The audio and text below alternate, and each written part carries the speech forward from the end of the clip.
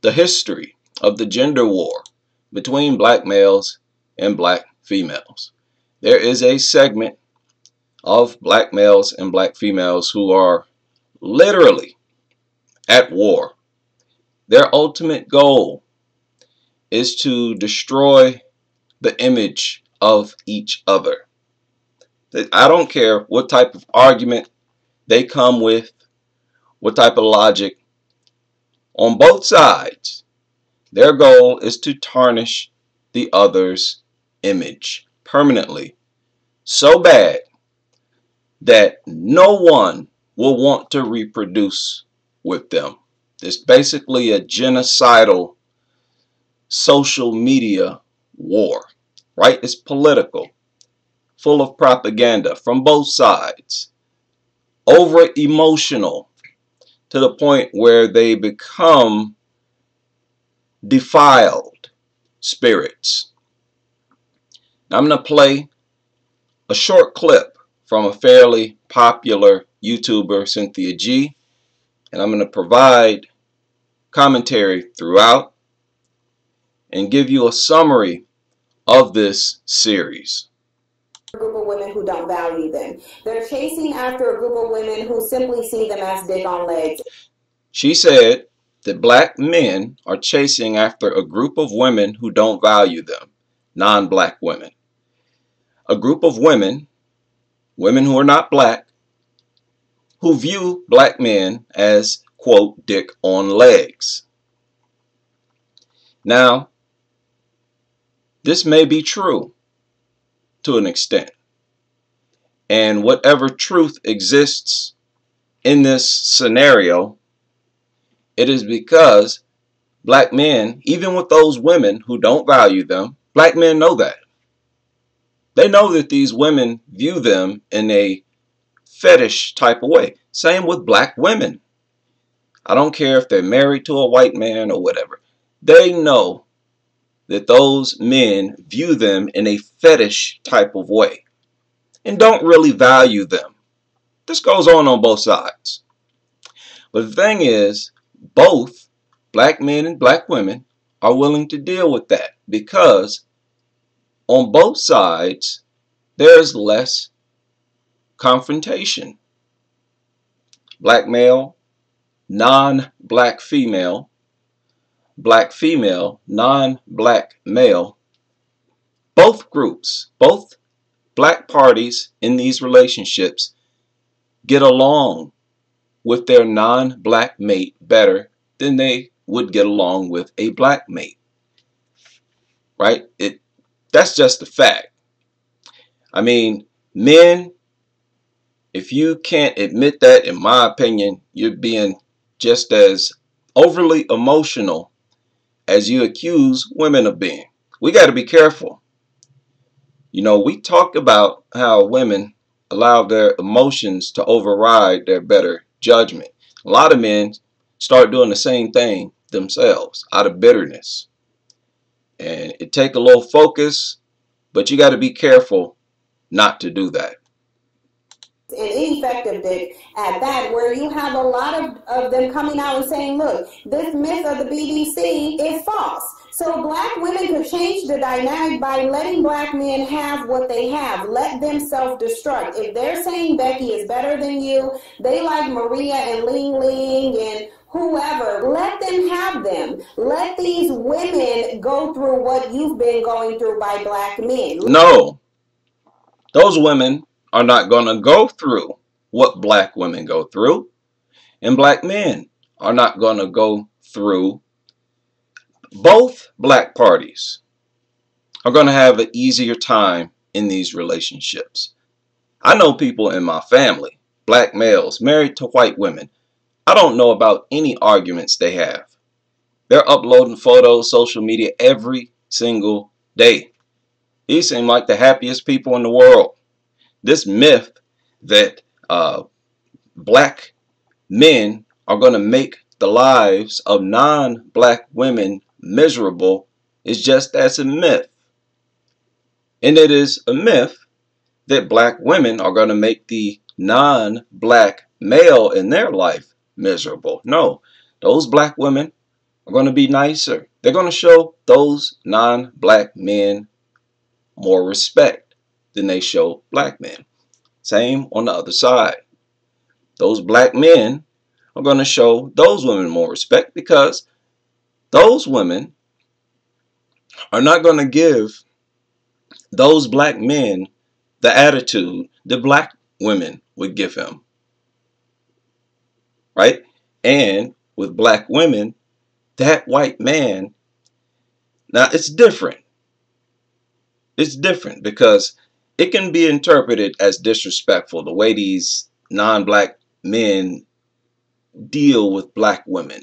They sort of require that those black women degrade black males. It's very trendy. I've seen like every time I have a discussion with a non-black man, Mexican, white, who is into black women, they always have these anti-black male rhetoric and beliefs, and I know for a fact, have these discussions with their black women because they will tell me things that their black women say. Plus, they're all over social media. But you have the same thing on the other side. A lot of these black males engage in discussions degrading black women.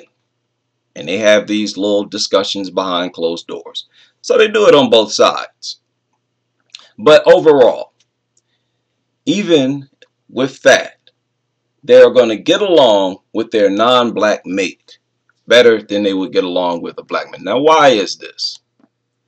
It is because black women give white men a certain level of respect that they don't give black men because black men are not the rulers.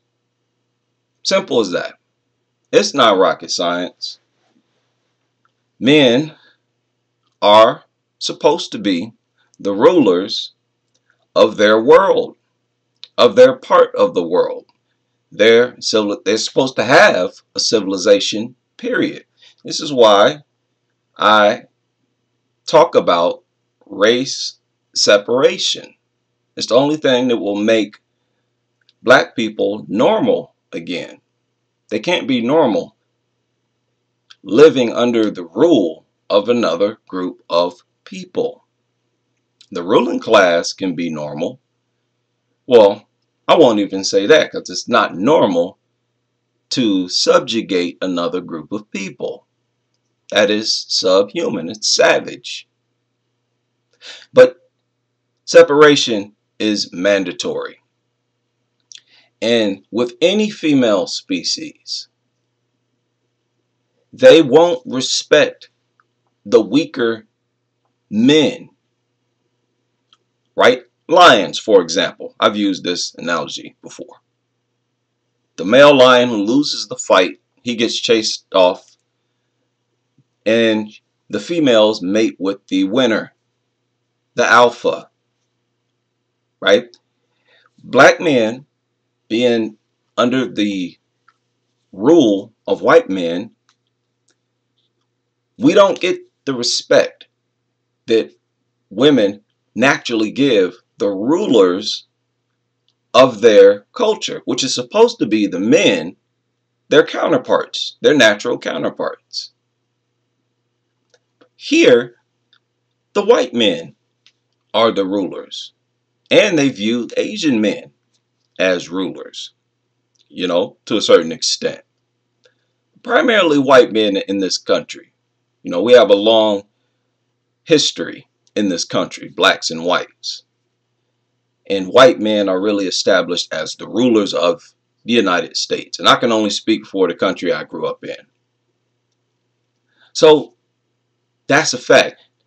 Even if that black woman wants to show respect to black men more than they show respect to white men, they're going to still give white men more respect, a certain type of respect that they don't give the black men. And it's natural, in my opinion. I think it's natural instinct. There's nothing they can do about it.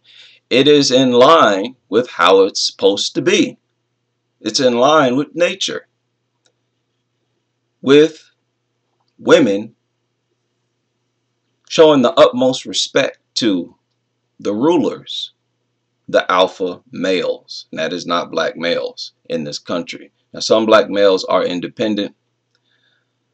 There's always exceptions to the rule. But even black men who are somewhat independent, say they're business owners, they still have to purchase land from white men. For the most part, they have to pay property taxes, right? You own property, okay, stop paying the taxes. I bet you some white men come and take that property. So overall, black men are ruled, dominated, been conquered. And as long as that is the case, black women, they can't, no matter how hard they try, they cannot view you in the same way they view white men. They're going to give white men the respect of a ruler, of someone who has power. And black men, they're going to do the same thing. You're going to look at white men with a little more respect. We're going to respect white men as rulers. And we're not going to give that level of respect to other black men. So this gender war is really an issue of people being dominated by another group of people. Now, this does not reflect on some flaw among black men as being failures as protectors, because black men are the only group of settlers on the planet. Black men did not have to conquer any other land. Now, the Moors did conquer Spain, but that's all you have. That is all you have, right? And as settlers, you don't have to be warlike.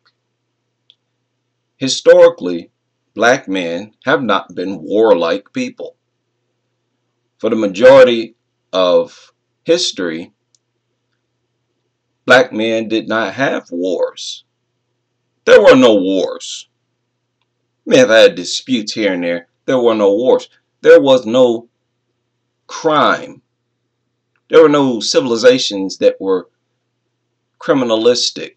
You still have patches of civilizations like that around the world today, where you go into these people's village or whatever, there's no crime, there's no theft, no murders, no craziness like that. So historically, a good 95% of humanity's lifetime, black men were creating crime-free civilizations. You don't have any ancient prisons. There are no reports of, there are no documents of police forces. You know, you go to several villages even today. You don't have no police force, nobody to enforce the law and fight crime. Now, I'm not saying that black men are angels and that they don't engage in war, but we don't know what type of wars took place before, say, the Middle Ages. When you go back in time, you really don't have much evidence on your hand going back further than the Middle Ages, right? When you get to around 900, 800 of the Common Era, the year 800, year 900, there's not much evidence at that point. And if you go back even further, right, the year 700, 600, 500, and especially the BC era, you really don't have any concrete evidence of civilizations in Africa or any black civilization around the world You don't have any documentation, proof, evidence whatsoever of prisons, of criminal societies, right? I'll deal with that in this series, right? I'll get into depth with that. But from what we know, the only time black men have been warlike and engaged in war has been since they encountered foreigners. Before black people encountered foreigners, they were not warlike. That's just the fact. That's why it was so easy for foreigners to take over. Because foreigners were warlike. They were not settlers like black people. They were conquerors. Nomadic, warlike people.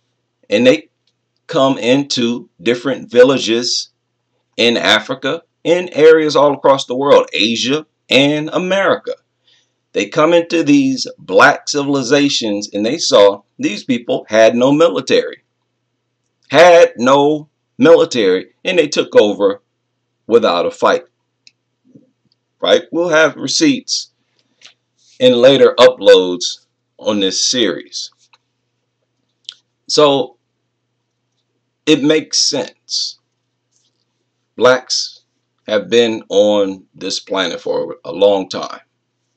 Tens of thousands, well over 75,000 years. And that's minimum 75,000 years. In order for people to even exist that long, they cannot be a warlike people. They will wipe themselves off the face of the earth. The only way you can have civilizations last that long is if they are not warlike.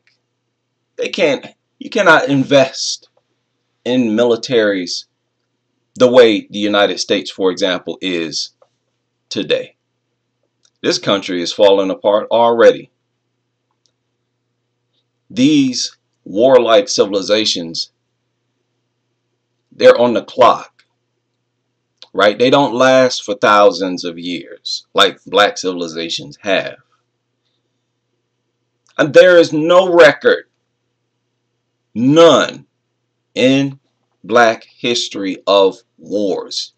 You don't have any records of criminal societies, police forces, militaries. Many of the white commanders noted we took over without a fight. Why? These people had no military. They developed certain cultures that embraced peace. Simple as that. Simple as that. So I can't say that this is a character flaw among black men. How come you're not protectors? Why didn't you protect the black woman? The black men were doing what they were supposed to do. Develop a civilized culture where people are not killing each other at each other's neck, stealing from each other, right? So everybody is raised on certain principles that involve being a civilized human being. And these principles operate every facet of your life. And foreigners came in to these African black civilizations. They did not understand it. Because all their existence, they've been living up in the cold, in the harsh environments, kill or be killed environments. Only the strong survive type of environments. They didn't understand it, right? They lived life having to take in order to survive. So they looked at black civilizations. It was like heaven. These people have all types of resources, all types of food. They don't even have to kill animals to survive. They can live on plant life, on the earth. They have that much food. These people have all this stuff and have no culture to protect it. They're not warlike people. This is heaven. That is why black men were taken over, were conquered, have been conquered all over the earth. It has nothing to do with no defective gene, no intellectual inferiority. You know, actually, their intellectual superiority was taken advantage of by savage, uncivilized people who embrace a destructive, evil culture. And we've been raised in the Western Hemisphere under an evil, foreign, destructive, warlike culture. And that is the true source of this black on black gender war. I will get deeper into it in later uploads.